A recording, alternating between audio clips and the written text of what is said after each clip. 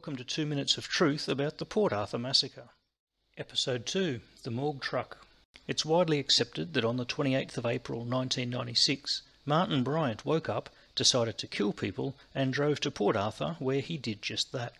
The next morning, 35 people were dead, 25 wounded, and the nation was never the same. At the time, Tasmania was a quiet island with a very low crime rate. There had never been a major plane, boat or bus accident that resulted in mass casualties. However, just prior to the massacre, a custom-designed morgue truck was ordered by the Tasmanian government. It had a refrigerated body with 22 beds, and this truck was extremely useful when the Port Arthur Massacre happened.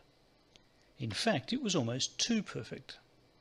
Also, Royal Hobart Hospital had recently completed a Code Brown plan for dealing with mass casualty events, and this was credited with saving lives as well. Timely that a mass casualty plan was prepared just before an unprecedented mass casualty event occurred. Now, the cost of the truck would have been more effectively spent on mental health care or emergency housing for the homeless. Further, when it had proven how useful it was, the truck was disposed of sometime after the massacre. It would have been more useful in the Townsville Black Hawk tragedy, several subsequent bus crashes, or the various deadly bushfires, since it was designed to fit inside transport aircraft to be flown all over the country. Why did the state government dispose of such a valuable asset? Who made the decisions, and were they made in accordance with purchasing and disposal regulations?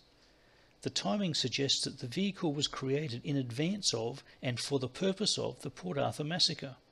Alone, it could be a coincidence, but together with all the others, it creates suspicion. How many unanswered questions and coincidences does it take before we accept that there needs to be a formal investigation? There is reasonable doubt and zero DNA evidence that Martin Bryant was in the cafe.